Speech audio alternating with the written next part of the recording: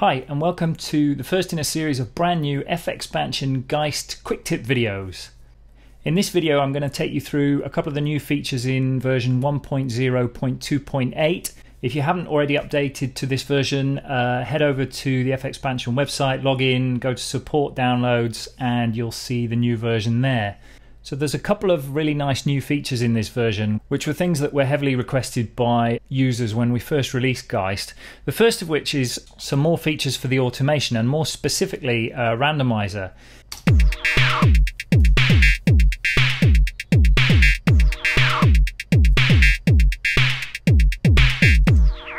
So we always had this insert graph here, which is where you can insert funky automation shapes. Here I'm editing the velocity of this hi-hat line, and I've inserted a sine wave shape. Now obviously this is going across the entire 4-bar pattern that I've got going here, and I may want that sine wave's frequency to be different. So we have these new buttons here which allow us to double or halve the frequency. So if I press ×2, you can see the frequency doubles there.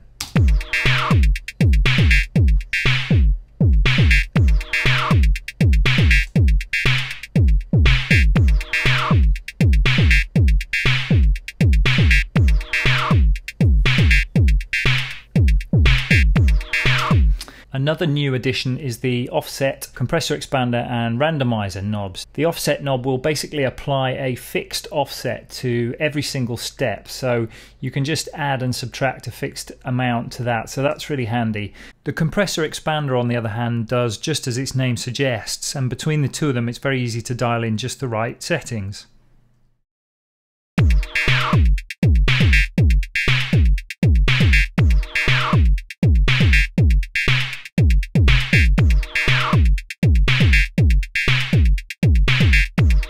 And then finally we have the randomizer, and the randomizer isn't exactly a true randomizer, but it has a little bit of control added to it. So you can basically randomize from the current position to the maximum or to the minimum. So if I push the knob upwards, you can see that it starts dialing in random amounts between the current amount and the theoretical maximum of that graph. If I pull it downwards, it starts randomizing between the current amount and the theoretical minimum value of that graph. So the more I pull in, the sort of less the value will become. And this randomization is fixed, so it's actually editing the graph in real time, hence the edit mode. If I undo that, there we go. If I go to live mode, I can actually apply randomization live. Let's say I put in 50% randomization. What that's going to do is it's going to apply a randomization for each step of between the current value and 50% towards the theoretical maximum. And it's doing that live for every step.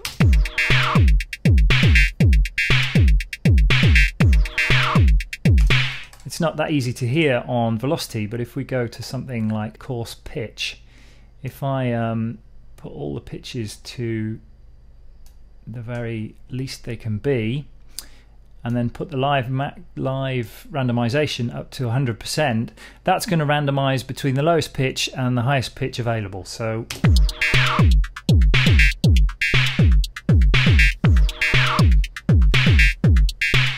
and of course I don't have to use 100%, I can use small amounts, which will give me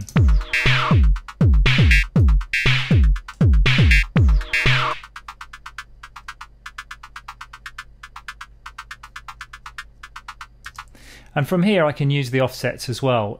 One of the nice things about having the offset and compressor mode live mode is that we can actually MIDI learn those, so I can assign those to a knob or slider on my MIDI controller keyboard and actually perform with those live. Now the other big new addition to 1.0.2.8 is the envelopes in the pads and layers page have been completely overhauled. We used to have just a tiny little graphical envelope up here. We now have these beautiful, lovely big envelopes that actually overlay the waveform, so you can actually see what you're doing in relation, and these are sample accurate, so you can genuinely see what's going to happen when in your envelopes.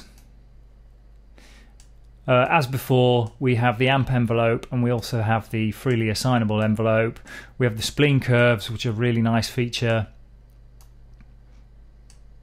And up here we can assign different destinations to the two envelopes. So those are the new features for 1.0.2.8. Thanks for watching.